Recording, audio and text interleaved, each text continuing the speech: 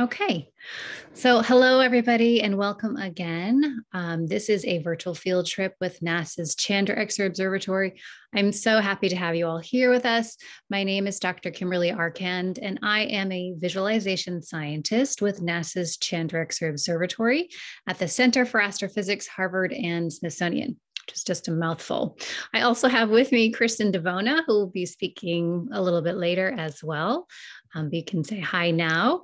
What I thought it would be great to do is just start off with a warm-up poll. So we're going to launch our first poll. And that first question is, would you want to go into space? So if you were ever given the opportunity, would you want to go up in space, perhaps to the space station, perhaps to the moon, who knows where? And go ahead and put your answers into the poll. You can either say, yes, sounds awesome, or no, thank you, I'm good on Earth. And I see a few folks have put in their answers so far. And while we're waiting for that, I will just say that personally, I wanted to be an astronaut when I was young. I am not an astronaut. I am not an astrophysicist. I am a visualization scientist. And I really did want to go into space when I was little. However, it turns out that when you go on local amusement park rides and you can barely keep down your lunch on the big swings or the tilt-a-whirl, maybe you're not the best candidate to go up into space. So ever since then, I've had my feet firmly planted on the ground. Fortunately, I really love planet Earth. I feel like there's an awful lot to see, but I'm very excited to hear that lots of you, 100% of you, would like indeed to travel into space someday. So we are going to end the poll and go ahead and move on. So my own path was that I actually started out as an undergraduate at the University of Rhode Island in molecular biology. I was studying things underneath a microscope, looking at essentially the stomach contents of ticks and trying to understand how things like Lyme disease could be transmitted to humans. And yes, I have a space cat who of course wants to come and say hello. So everybody can say hi to my cat Midnight. Anyways, but I soon realized that I did not actually want to spend my whole career looking under a microscope. And I moved towards the computer science department. They were very kind and adopted me, even though I wasn't in their program. And it was at that point that I realized for me, I was really enjoying being able to combine computer science and science. So using computers to help tell the story of the data that we get in science. And that combination of skills put me in a really good place to work for NASA's Chandra X-ray Observatory, where I've been for about 23 years. So for me, coding really was a key that sort of unlocked the universe, at least for me. And now I get to spend my time doing all sorts of different things. I started out doing a lot of coding on applications development. Now I do more data visualization, virtual reality, augmented reality, imaging research, and so forth. So please feel free, if you have any questions from your students, put them in the chat at any time. Chris and I will try to answer them as we can, and then we'll also save some for the end when we'll have time for open questions. So what is the Chandra X-ray Observatory? You may have heard of the Hubble Space Telescope before, and Chandra is essentially a sister telescope to the Hubble Space Telescope. It looks at a totally different kind of light than Hubble does. So it was launched back in 1999. And I just want to start by giving you a very brief message from Colonel Eileen Collins. She was the woman, the astronaut that commanded the STS-93 mission that launched Chandra all those years ago, back in 1999. And here is what she has to say to you. I'm Eileen Collins, commander of Space Shuttle mission STS-93. I was also the first woman to command an American space mission. On July 23, 1999, my crew deployed the Chandra X-ray Observatory. We had trained specifically for this flight for over 16 months. My crew felt personally responsible for the successful launch and deployment of Chandra. We trained heavily in simulators. We did standalone simulators with our training team, and we also did joint integrated simulations. Leading up to the launch, my crew was very confident that we were totally trained and ready to go. We weren't nervous. We were just primarily focused on doing the best job that we could. That summer, we had 2 launch delays. The first one on July 20th was due to a problem on the space shuttle. And then the second launch delay was 2 days later, and that was due to thunderstorms in the launch area. But we were happy to finally get the launch off on the 3rd attempt, the 3rd time that the crew had strapped in to the shuttle. People often ask me, what does it feel like to be in a space shuttle launch? It sounds like you're in a room that's on fire, as you've got the boosters and the engines burning around you in what we call a controlled explosion. There's so much shaking in first stage when you're on the solid rocket boosters that if you try to write, you would not be able to read afterwards what you wrote. We had a successful launch, and we were able to proceed with procedures to get Chandra on its way on flight day 1. So looking back, it was a perfect deployment. Our crew watched the Chandra float away. We took our final photos and our final videos. As we watched Chandra float away, it seemed like it was almost like a sailboat on a calm sea. We knew that no one would ever see the Chandra again, but that we would still feel its presence as it continued to send its data and its information to Earth for many years to come. I just really enjoy listening to what Eileen Collins has to say. She was the first woman to ever command a NASA space shuttle mission, and she was the first woman to ever pilot a NASA space shuttle mission. So it's really exciting to have her on the Chandra team in some form or other. And next, we're going to listen to a very short video clip from our former director, Dr. Belinda Wilkes. And let's go ahead and press play. Less than 1 minute away now from the 95th space shuttle launch. 35 seconds. T-minus 30 seconds. When Chandra went up on the shuttle, so the shuttle basically lit up the sky like daylight for a couple of minutes as it went up, and the ground underneath our feet shook. 5, 4, 3. We have a go for engine start. 0. We have booster ignition and liftoff of Columbia, reaching new heights for women in X-ray astronomy. We were 2 or 3 miles away. So it's just an amazing feeling of the power that is needed to escape the Earth's gravitational pull, which we needed to do to get in orbit. And also amazing to think that mankind can actually do this. It's very satisfying and exciting to see the results of all the years and all the people who worked on Chandra, and finally it goes up. So another really cool message. I think what's really interesting is that Chandra has to be launched into space in order to observe the X-ray universe, because one of our planet's superpowers, or its atmosphere's superpowers, is that it actually protects us from harmful radiation like X-rays. So in order for us to be able to detect X-ray emission from the universe, we have to go above it. And so Chandra goes about a third of the way to the moon at its farthest point. And so on the video that we have on our screen now is just an animation of Chandra's orbit going about a third away to the moon. Chandra is about the size of a school bus as well. And so there's a lot of really fascinating technological feats that had to happen to be able to create this piece of equipment, which we'll hear more about in a little bit.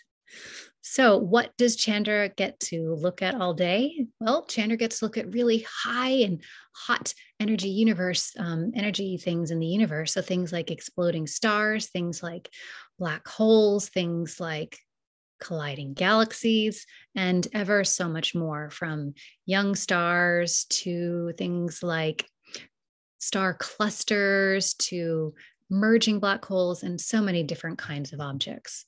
So what's really useful when you're thinking about how to understand the universe is that we need all different kinds of light in order to be able to understand what's going on. So an astronomer today has like a tool belt, and all of these different kinds of light are essentially different kinds of tools that they can use to answer different kinds of questions. And Chandra is one of many different kinds of telescopes that are either in orbit around Earth, or perhaps on the ground, or else in orbit slightly farther away than the Earth. So it takes all different kinds of light to be able to understand what's happening. So I thought we would take a second poll at this point and figure out what kinds of light you're familiar with. And let's go ahead and launch that poll. So we are essentially asking, what kinds of electromagnetic radiation or light have you used in your life at some point? And we have, for possible answers that you can choose all of the above if you like: infrared, ultraviolet light, X-rays, or visible light. So go ahead and take a minute to answer that poll.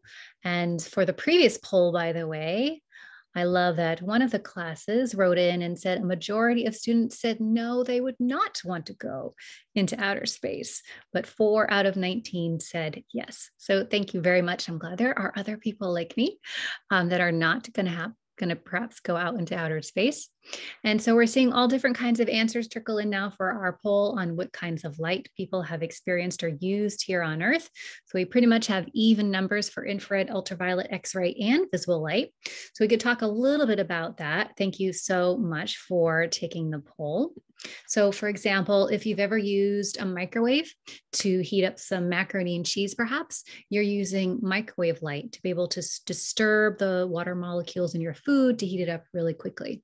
If you've ever gone to the dentist or a doctor because of a broken bone or a cavity, perhaps, those doctors will use X-ray light to be able to penetrate down through the skin and tissue into the bone or to the tooth to be able to see what's going on inside that really dense material.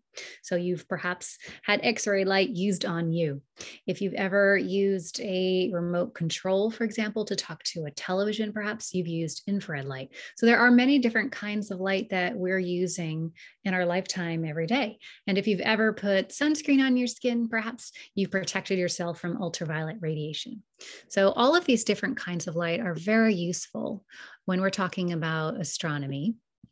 And it takes many different kinds of light, as I said, to answer those questions. You can kind of think of it as a piano. If anyone here plays music on a keyboard, for example, you have 88 keys. And if we only had visible light, the kind of light that our eyes can detect to be able to understand the universe, it would be like having middle C and a couple keys on either side. And that'll be it. You'd have to play your favorite piece of music with about 5 keys. It wouldn't perhaps sound all that exciting. But if you have all of the different kinds of light in the universe, you have all of those keys on your keyboard to be able to play your favorite concerto or your favorite piece of pop music. And then that means you have a lot more information, a lot more possibilities to make something really beautiful. So light is really important. And we are at this point just going to take a very short trip through some of my favorite sights to see in the universe. And we're going to be looking at images that are mostly a mixture of light. So something that contains the X-ray light from Chandra, as well as perhaps optical light from the Hubble Space Telescope, or radio light or infrared light. So we're going to start with this really beautiful stellar nursery where there are these tall pillars of gas and dust where baby stars are being formed. And Chandra images a whole bunch of young stars all around those tall columns that you see in the optical light. Clusters of young stars are really fascinating to be able to study in X-ray light because you get to see all of the activity that's happening. And young stars like to hang out together, kind of like teenagers do, right? They like to hang out and socialize before they go off and on their way to work. So clusters of young stars are another really great thing to look at with Chandra. Also, much older stars like those found in globular clusters, which are some of the oldest stars in our galaxy, for example. Chandra also gets to look at things like mature stars that are really massive that could explode, perhaps sometimes in our lifetime, perhaps not for another 500 years, but don't worry, we are very safe from this radiation, even if it does explode in our lifetime. Eta Carinae is a beautiful double star system. We have other kinds of stops on that stellar evolution journey as well, such as planetary nebulas, like we'll see in the next image or two. And that is like a really special glimpse of what our sun might be like in, say, 4 billion years or so, as it's puffed off some of those outer layers of the star. I really love planetary nebulas, by the way. But probably my favorite kind of object in the entire universe is what I call an exploded star or a supernova remnant. These are stars that are much more massive than our sun, that as they start to age, they run out of fuel and then their cores collapse and they explode their guts out all over the universe and create these stunning stellar remnants, this debris field that's left over. And it's a fascinating way to study stars. And as I mentioned, these are my favorites. So we're looking at a few of those examples. Chandra also gets to look at things like the core of our Milky Way galaxy, that central region where a supermassive black hole resides, where it's sort of like the downtown region of the Milky Way, where all sorts of exciting things are happening, where there's lots of stars and pairs and neutron stars and things interacting, these really clouds of gas and dust, just a really beautiful area. Chandra also gets to look at galaxies of all shapes and sizes, galaxies that are hanging out by themselves, as well as galaxies that are interacting with others nearby, or perhaps in the process of merging with another galaxy. So we have galaxies that look like exclamation marks and cartwheels, whirlpools, galaxies with really massive jets coming out of them, clusters of galaxies, where tens or hundreds, if not thousands, of galaxies are enveloped in these clouds of superheated gas. And even sometimes a galaxy cluster that looks like it's smiling back at us thanks to gravitational lensing. And I think we could all use a very nice cosmic smile these days. So Chandra has done such exciting work since it launched. It's traveled billions of kilometers. It's taken thousands of trips around Earth. We've collected trillions of bytes of data and written millions of lines of code in order to operate Chandra, to collect the data, and then to analyze that data, that information that captures all of that sciencey goodness that we're going to be talking about. So now I just want to introduce you to Sabina Hurley, who is our flight operations team manager, as she talks a little bit about just how cool a piece of equipment Chandra is. They knew the science that they wanted to do. The technology to do it didn't actually exist. Countless engineers had to solve a whole host of problems to get Chandra on orbit. The mirrors on Chandra, those mirrors had to be smooth to the level of a couple of atoms. You're skipping photons, so they need to be atomically smooth. And they have to be really delicately aligned because you need all 8 mirrors to be working together, right? And they are now focusing on an instrument, and the instrument chips are only 4 inches square. And you have to hit that 4-inch square every single time. And that's not actually good enough. That would just give you a blob. So to get the imaging you want, the resolution you want, you have to hit exactly the same spot on that 4-inch square every time. And the spot you have to hit is less than the diameter of a human hair, 10 meters away. Then you have to do this on Earth, but it's going to operate in 0G. So you need to figure out, how can I align these so that they'll be aligned on Earth for testing, but then when it's up in space, it has to stay aligned. You can't go up and fix it. So how do I build all the structure around it so that they stay aligned so precisely through all of that? So once you've done that, you have to make sure that you're controlling the temperature of those mirrors to within fractions of a degree. But you're in space. It's a harsh environment.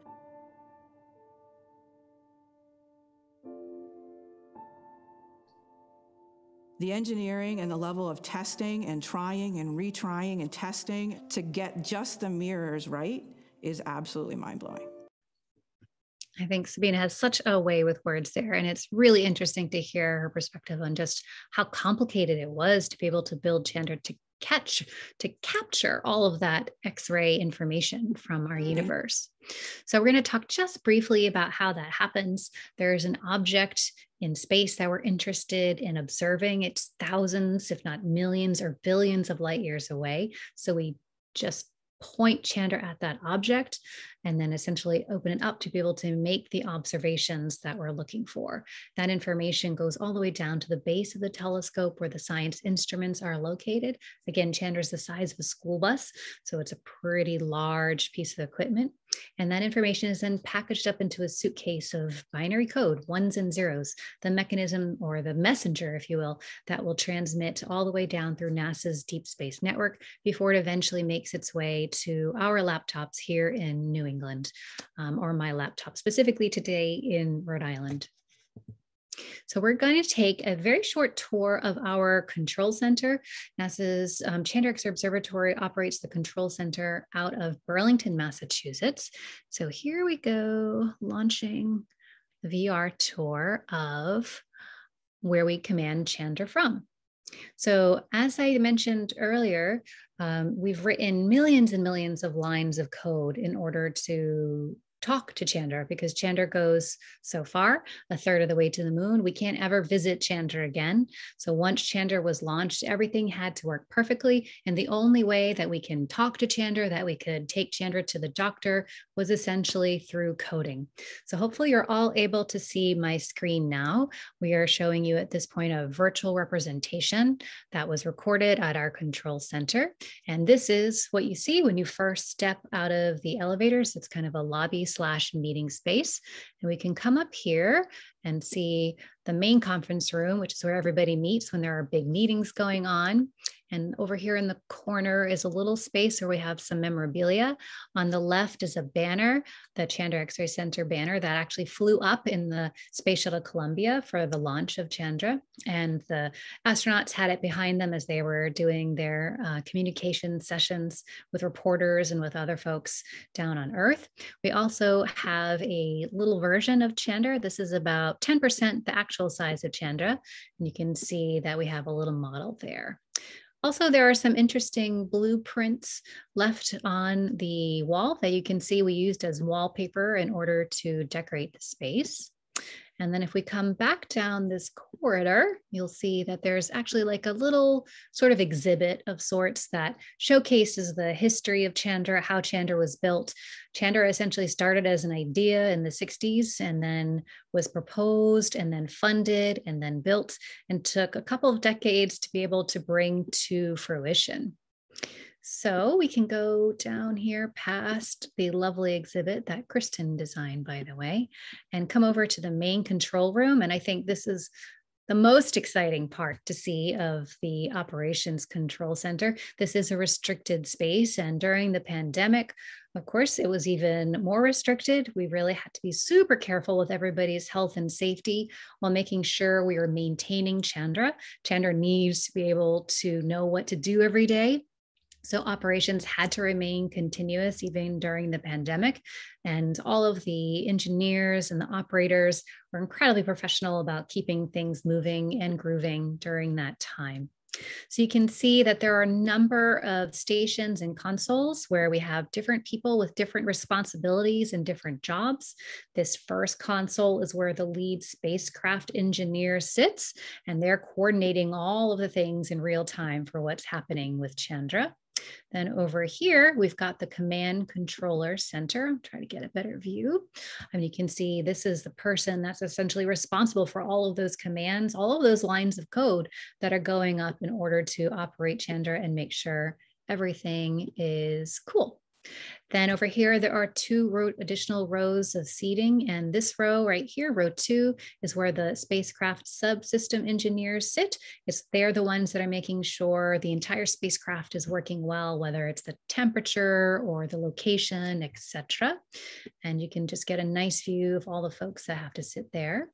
And then this front row is where all of the instrument folks get to sit. So the science instrument teams, essentially, that are making sure all of the sciencey bits and pieces on Chandra are working beautifully. And then you can see at the very front, there's this massive row of screens, and the screens is showing you the location of Chandra in its orbit at any time. You'll get to know the temperature of Chandra.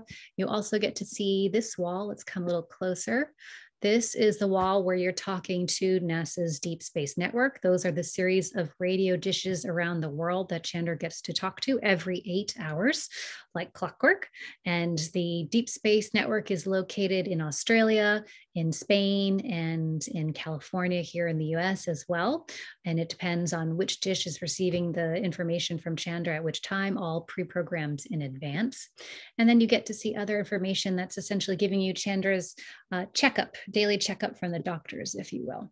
So lots of real good information to be found on this main wall.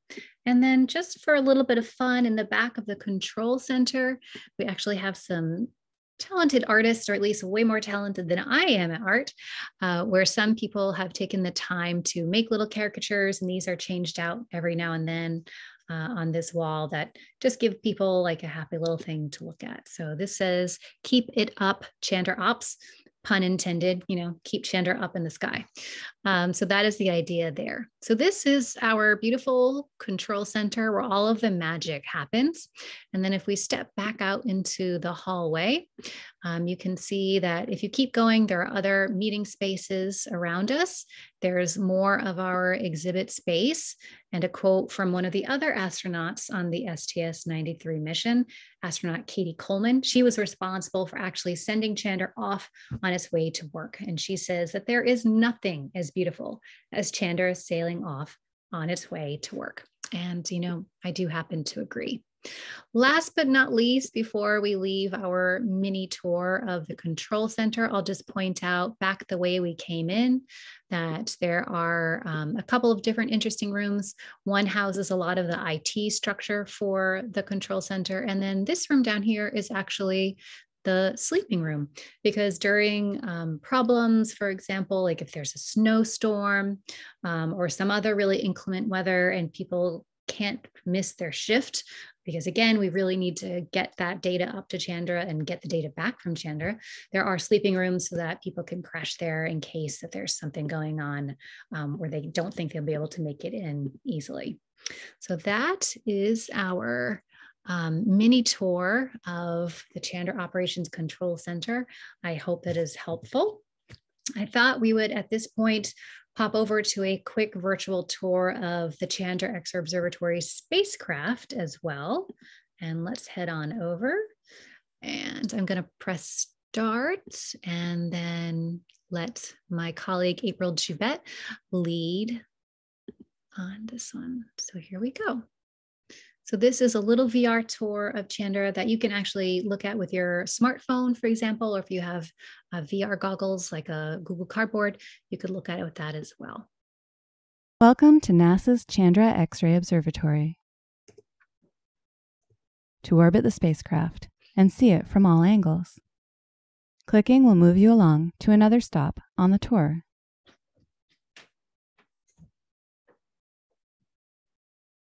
Chandra is almost 14 meters long, about the size of a school bus. It is only centimeters smaller than the largest payload the space shuttle could carry.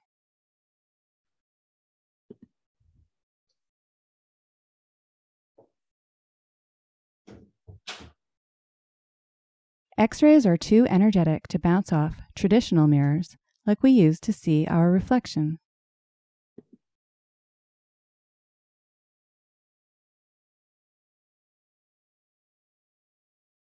Instead, Chandra has nested, barrel-shaped mirrors that allow the X-rays to skip like a pebble across a pond and then focus on the detector 10 meters away.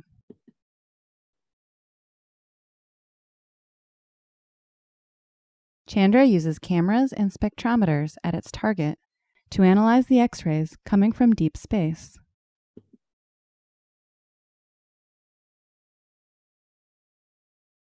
Chandra's solar panels collect power for the telescope's detectors and its radio communication with the Earth.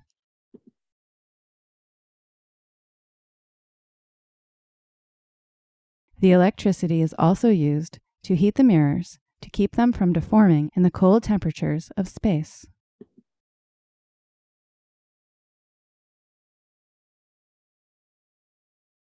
In order to provide motion to the observatory, Chandra has two different sets of thrusters.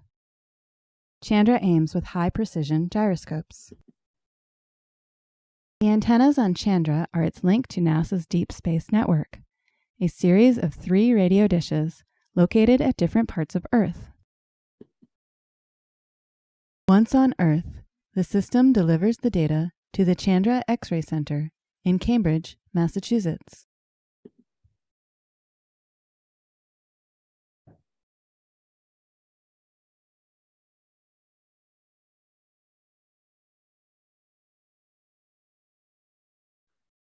Wonderful. All right, many thanks to April for giving us that tour. And let me just get out back to PowerPoint. Okay, so I talked very briefly earlier about how we capture that information of the universe. It's recorded at the base of the telescope and then essentially packaged up in a suitcase of ones and zeros of binary codes in order to come down to Earth. So binary code essentially is a mechanism for talking to machines. We can use binary code to talk to smart TVs, to our laptops, even to smart toasters and smart blenders. Ones and zeros are really useful because it's like a system of ons and offs. And electric devices use electricity, so they're either in an on state or an off state. So we can use this binary code to be able to talk to our spacecraft. Once we have that suitcase of information, it's essentially unpacked, and we use software and coding to be able to unpack that information that then shows us a table of all the stuff that happened while Chandra was looking at that object in the sky. So that stuff that's recorded, it's the time, it's the location of each little photon, each little packet of energy that struck Chandra's scientific instruments, if you will, during the observation, and all of the energy and information that is recorded along with it. We then use more software and more coding to translate that information, to unpack it a step further and create some sort of product, some sort of plot or graph, or something that looks like an image, like what is on my screen now. Then we use more software and more coding to be able to add information back into that image. So for example, we don't observe in color with Chandra because the X-rays are invisible to humans. So we colorize an image by taking the scientific information and applying it through some sort of color. So for example, on the weather report on your nightly news or on a smartphone app kind of thing, you can see a temperature map or a wind speed map, or different colors mean either different temperatures or different speeds of wind. The same thing is what we're seeing here with the Chandra image, where the information is showing you either the intensity or the different kinds of energy or temperature or what have you. And so we use more coding and software to be able to translate that information to something we can see. Now, this image that we're looking at is one of my favorite objects in the entire universe. This is a supernova remnant, of course, and this one specifically is called Cassiopeia A.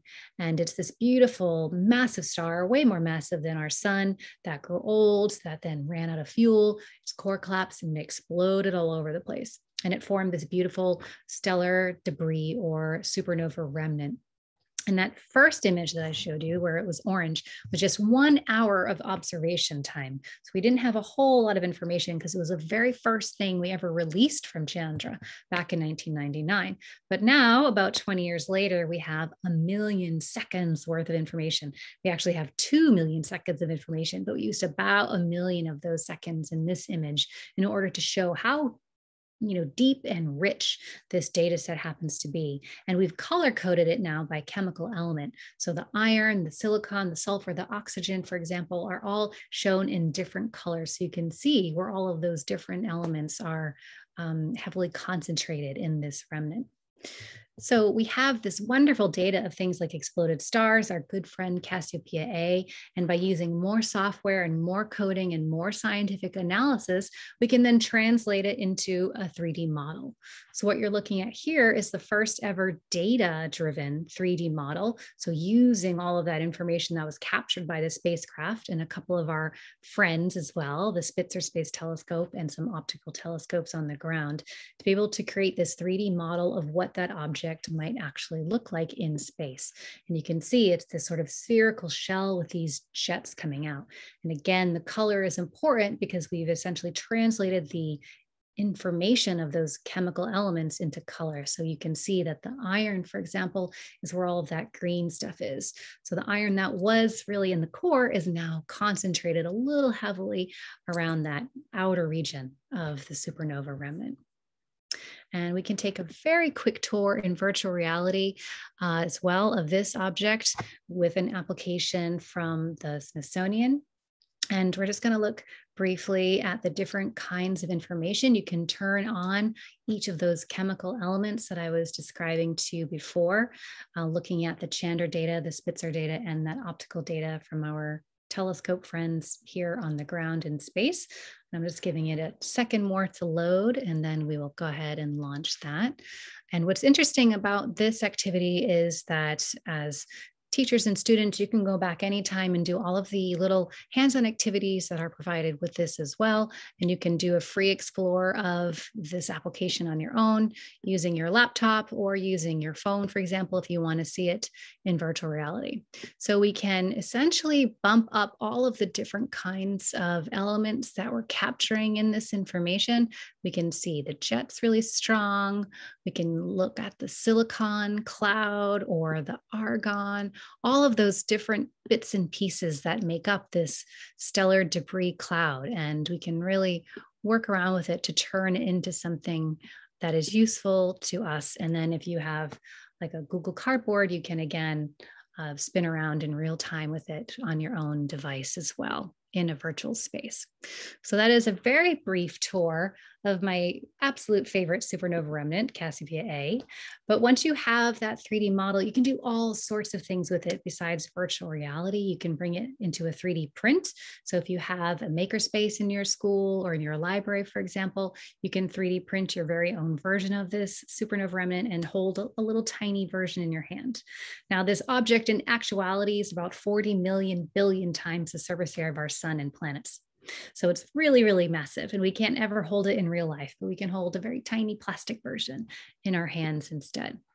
And we can bring it into other kinds of systems like VR here. One of my students is walking around so she can get a glimpse and interact with it in an interactive space. And we can even translate it into sound, and hopefully you'll hear this, but this is what's called a data sonification, where each of those chemical elements, those little bits and pieces of sciencey goodness, have been mapped to a different sound instead of just a different color. And that means that we can hear that data and experience it in a different way. So here we go.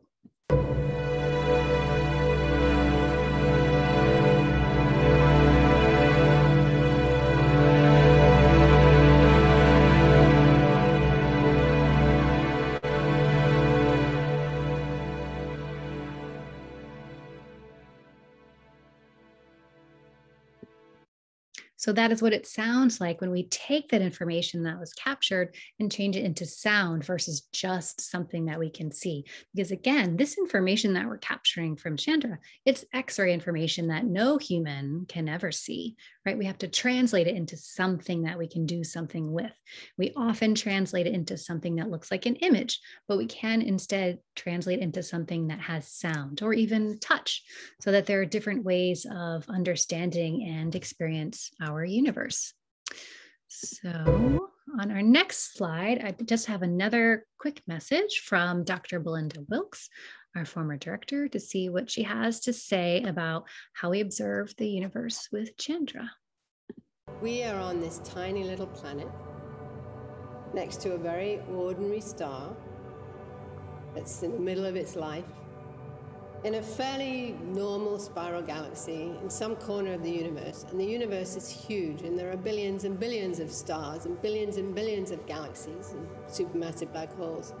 And yet we are sitting on this Earth, and we're able to understand at least some of what we're seeing by just looking.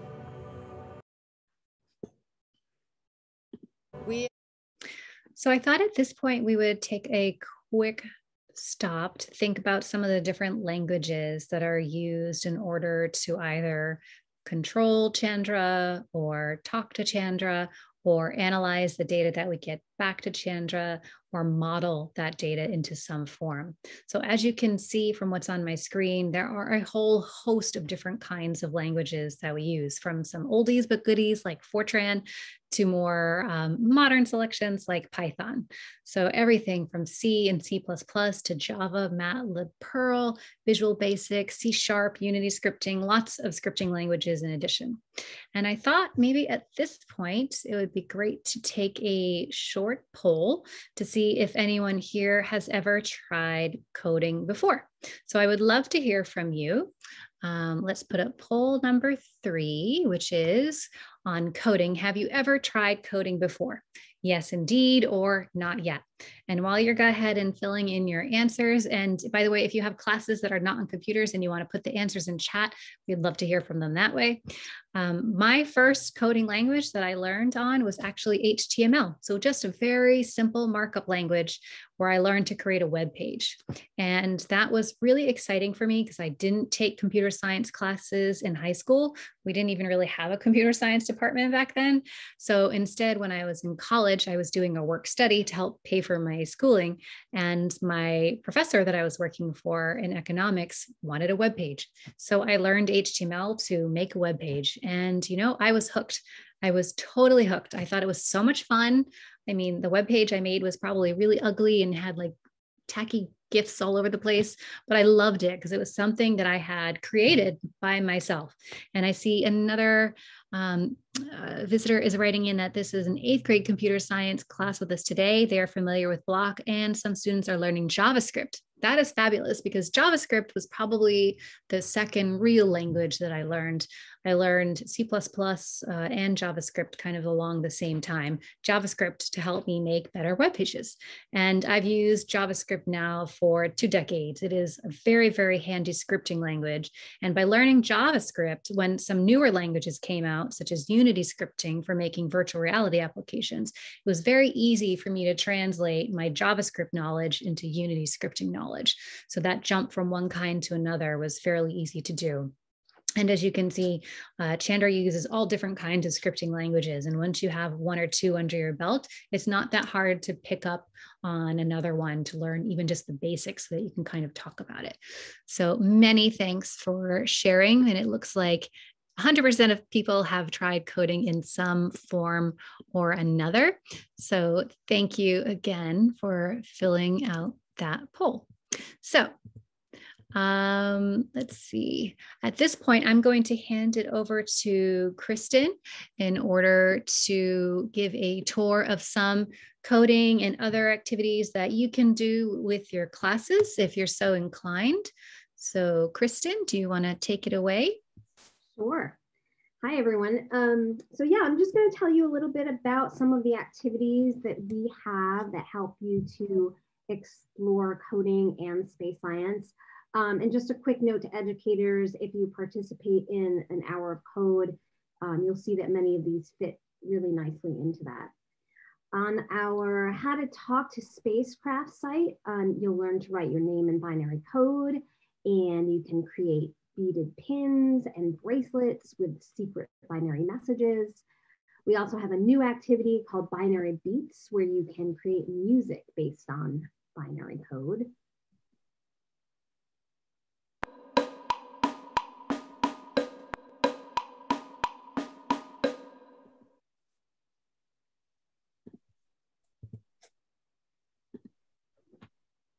And in our next site, it's called Recoloring the Universe. And it is computer-based with plenty of follow-along videos. You can learn basic coding skills, although it sounds like you guys already have some basic coding skills, but you can progress and use actual Chandra data on exploded stars and star-forming regions and black holes. Cool.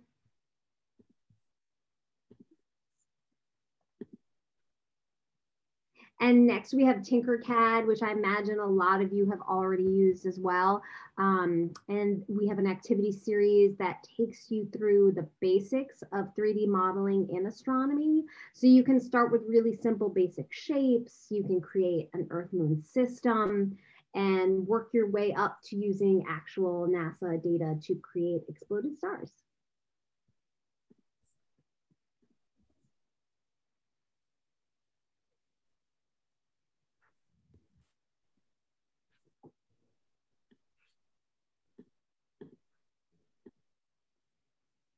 And then if you have access to a 3D printer, maybe at your school or your public library, you can actually download files and print models of supernovas, pulsars, and even the Chandra spacecraft model. So each section has images and some videos about each object, so you get some background, and then you'll see an example of the model, and there will also be those downloadable files for you.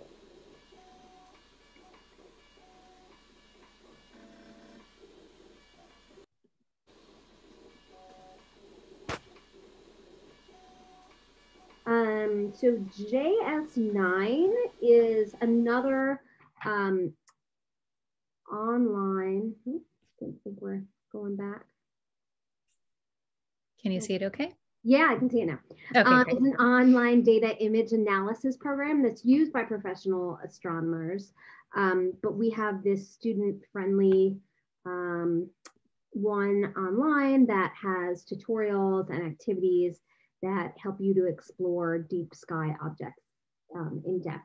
And someone did in the chat ask me if we would be posting these links, and absolutely, towards the end, I will be posting all of the links for these activities. And then we also have, which is pretty new, it's our Reach Across the Stars. It's a free augmented reality app where you explore the universe and unlock stories of women in space science. So within the app, there are longer, there are some short stories that are, say 1 to 2 minutes. And then there are these longer journeys where you can ask questions of the scientists, you can listen to interviews, and then you can explore 360-degree virtual content. For instance, you can get a behind-the-scenes look at the Mars 2020 rover with Kristin Hernandez, who is an instrument engineer at NASA's Jet Propulsion Laboratory. Being an engineer, to me, was a game changer. It gives me a platform to speak about things that I'm passionate about, such as science, but it also taught me how to be self-sufficient, how to think about complex problems and find simple solutions, and how to use my ability as a collaborator, as a leader, as a team player to help us answer some of scientists' most difficult questions. So like I mentioned, I will put all those links in a chat box, and I will send, Catherine, I'll send that email out to you as well. Awesome. Back to Kim. Thank you, Kristin. That was really great. I love seeing all of those different activities that people can try. So we're just going to sum things up at this point, and I thought it would be great to bring Dr. Daniel Castor on board to give a quick note on what he thinks is so cool about all the different stuff that Chandra has been able to do over the past 20 years, all of the incredible excitement around the discoveries and how far we've come. So here is Daniel. We didn't know that stars could emit X-rays, for example, and the way they do it. We didn't understand how stars blew up. We didn't understand black holes in nowhere close to as much detail as we do now. We don't understand the clusters of galaxies that make up the web of space-time in the detail that we understand it now. Chandra represents a huge step forward in astronomy in general. I just adore the way he puts things. So then I'll just say thank you so much for joining us for this virtual field trip through Chandra's Control Center, through the Chandra spacecraft, which took us a third of the way to the moon, and then finally to about 10,000 light years away, where a light year is the distance that light travels in a year, or about 10 trillion kilometers. We were able to travel 10,000 light years away to Cassiopeia A and do a little quick VR tour of that as well. So essentially, we've all gotten to time travel today. Thank you for time traveling with us from the safety of your own schools or homes. It's been a real pleasure to be able to tour Chandra's high energy universe with you. And if you have any questions, as we mentioned, there are all of the links in the chat for the various places that we stopped at, and all of the locations are linked from chandra.si.edu/field trip. If you want to take any of the virtual tours on your own, they're all on those pages, and the activities are linked there as well. So many thanks to Kristin for joining me today, and thank you to all of the classes. We'd be happy to stay for more questions and answers if there's time, but I totally understand. Looks like some of the classes have already had to wrap up. So please let us know if you would like us to answer anything live. Else, you can also send us some emails and we'd be happy to respond to that as well. All right, so do we have any questions left in the chat that we didn't get to, Kristin? No, I don't think we do. Wonderful. Feel very efficient. All right, I am going to stop the recording.